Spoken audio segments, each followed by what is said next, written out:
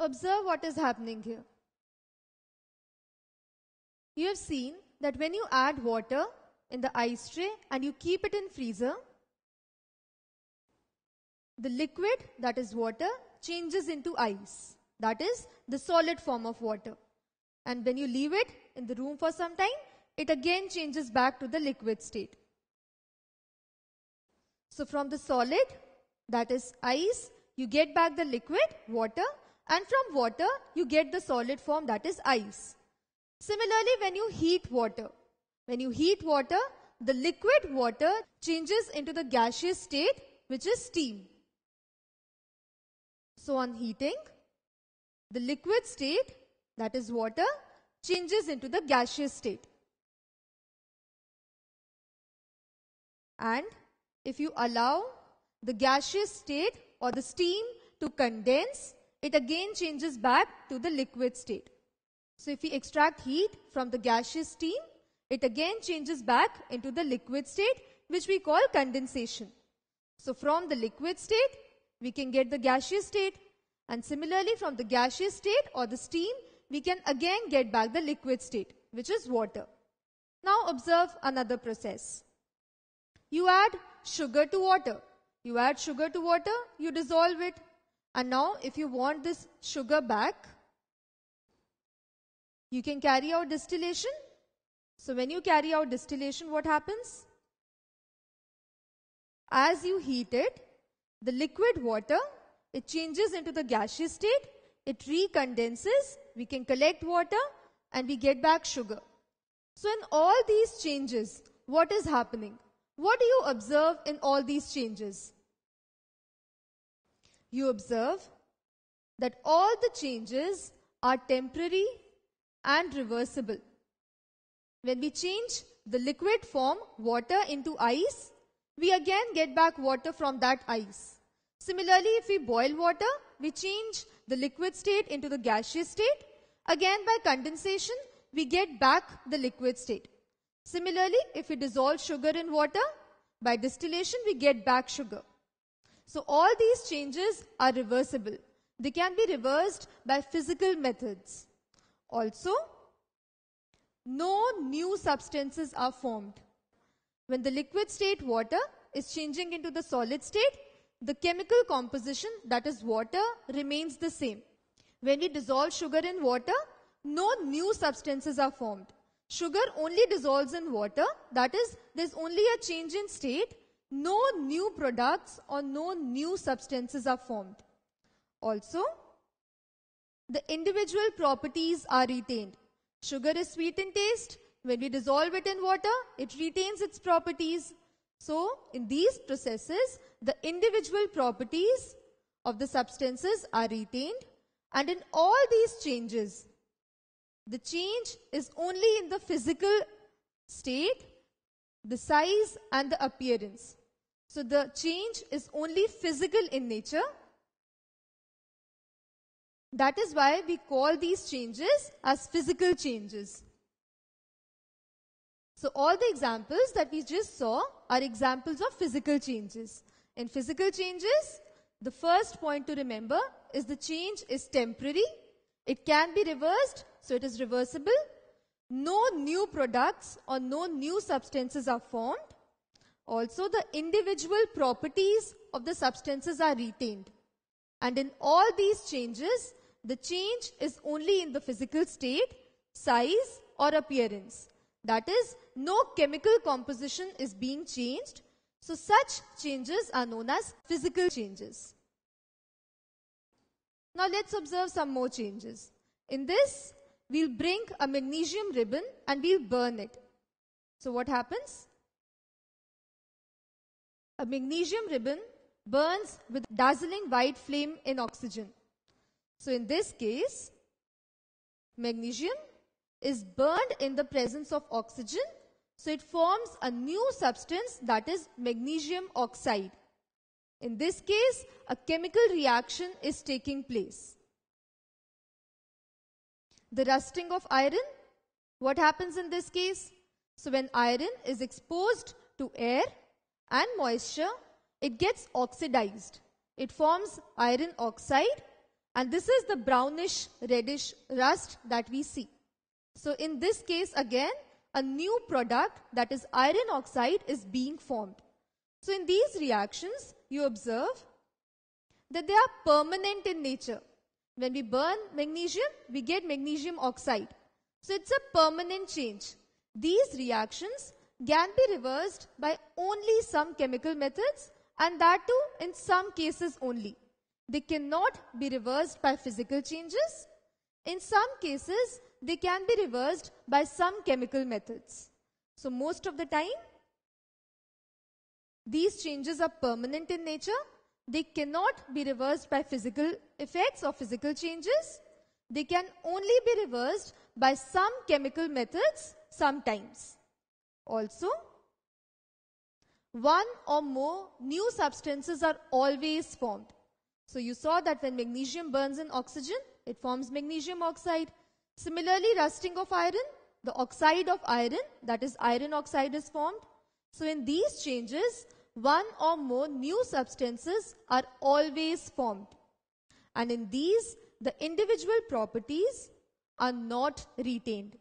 Since they are forming new products, so the properties of the individual substances that we originally had, they are not retained. And in these changes, there is always a change in chemical composition. Since it involves a chemical reaction, it is permanent, it is forming new products, the properties are not retained.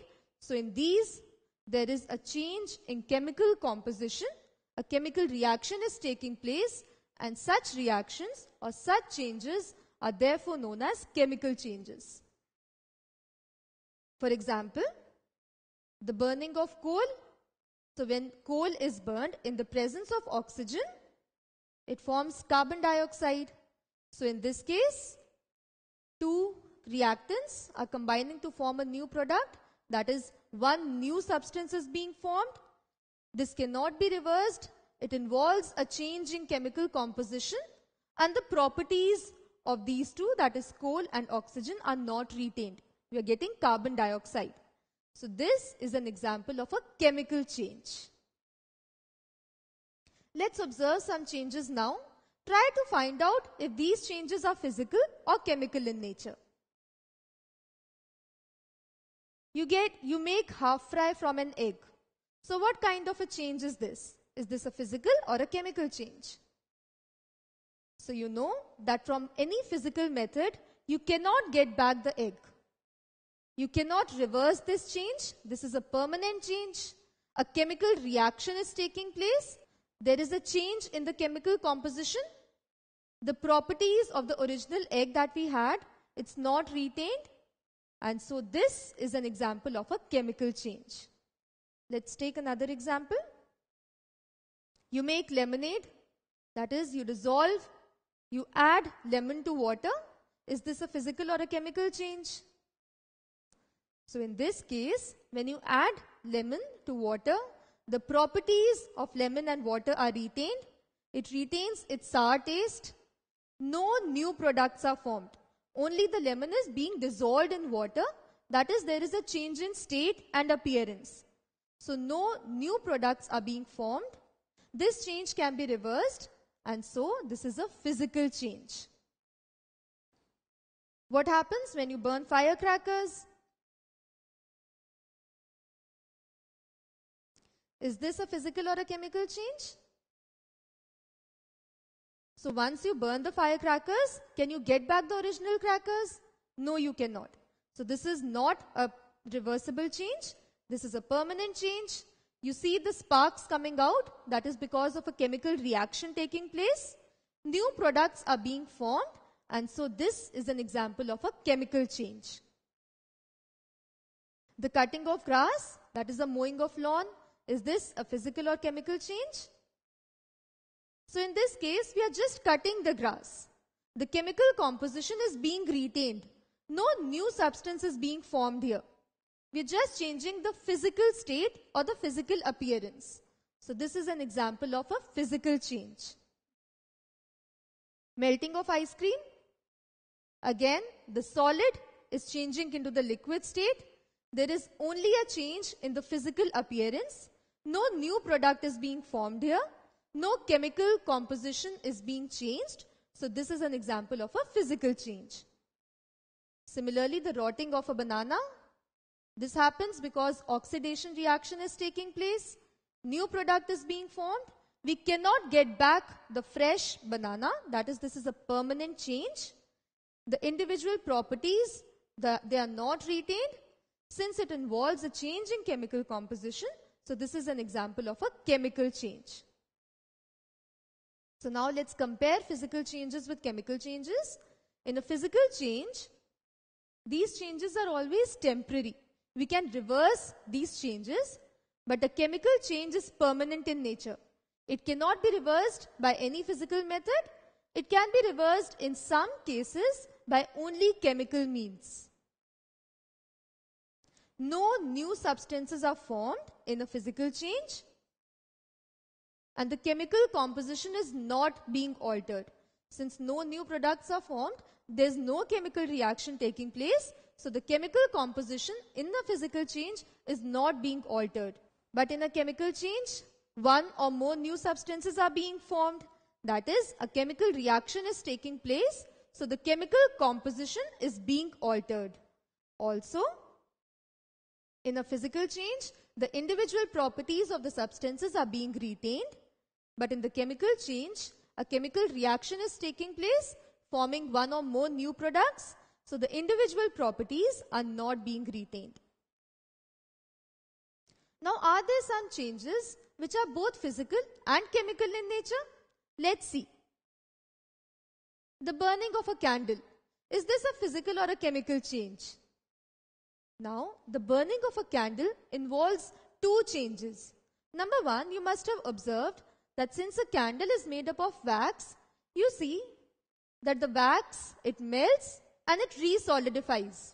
So what is happening here? There's a physical change in state. So there's only a change in state.